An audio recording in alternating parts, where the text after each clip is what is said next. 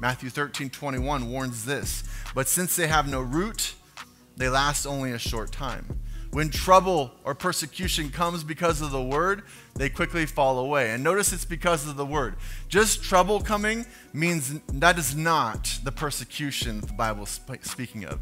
It's because of the word. That's when you will face trouble and persecution because you're telling truth. You're out there sharing what is right from the Bible, and that is when persecution comes. In Luke, we are reading the extreme version of all of this other stuff. So our takeaway is, how deep are your roots? Are you prepared?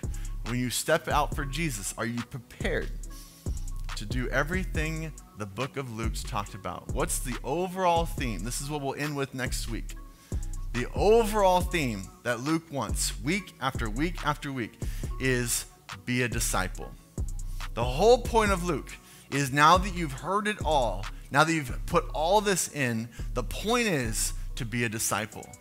Not just a Christ follower, which is awesome, and most start there, but a disciple.